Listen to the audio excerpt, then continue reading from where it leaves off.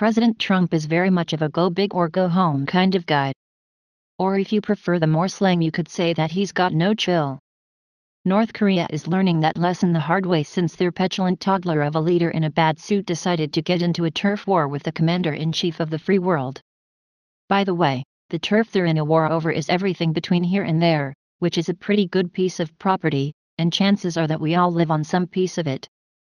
There are people who were concerned that the president might not have the diplomacy needed to be the president of the United States, and just how diplomatic he is remains to be seen. So far he's been all stick and no carrot, but it seems to have been working okay for him and us. To that end, when the irritable and childlike Kim Jong-un refused to work with any of the international agencies trying to keep the world safe from just such people as himself, President Trump decided to give him an up-close and personal show of what a real Navy looks like and how the big boys move their nukes around. This show of force isn't all for show. The president has made it clear that he'll go to whatever means necessary to keep the country, and the world, safe. The USS Michigan, a guided missile submarine, arrived in South Korea for what a U.S. defense official described as a show of force amid tensions between the U.S. and North Korea. The U.S. Navy sub arrived in the port city of Busan, South Korea, on the same day that North Korea celebrates the 85th anniversary of the founding of the Korean People's Army.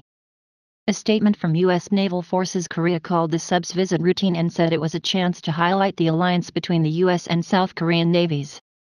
While the USS Michigan is not expected to take part in the joint exercises, its presence in the region is meant to send a strong message to Pyongyang. U.S. President Donald Trump told Fox Business Network's Maria Bartiromo earlier this month that the U.S. was sending an armada with submarines to the region. "We are sending an armada. Very powerful," Trump told Bartiromo. "We have submarines. Very powerful. Far more powerful than the aircraft carrier. That I can tell you." Analysts at the time suspected Trump might be referring to Ohio-class subs like the Michigan.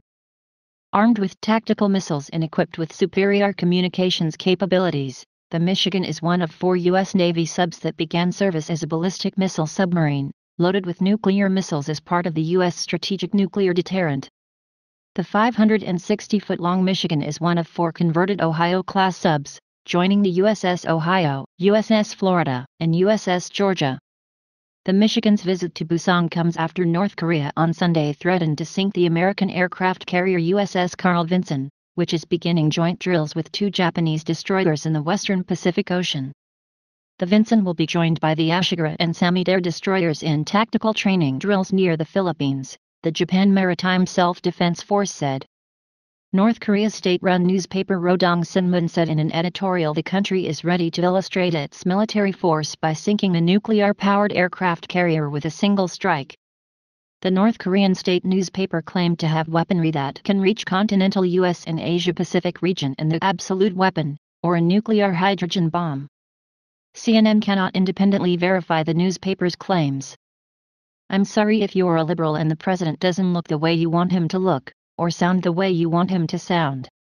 I'm sorry for you if you're so caught up in how a person makes you feel that you're incapable of seeing the good that he can possibly do for future, or even current, generations. But I'm not sorry that Donald J. Trump is the president, and I'm not sorry that he's got enough backbone to know that this is one dictator that he can't back down from. So maybe his personality isn't one that knows how to tread softly, but it is one that you'd want to have your back in a fight.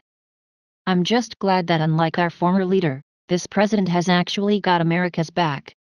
Please do not forget to subscribe and like and comment because we want to hear your voice, and thank you for watching.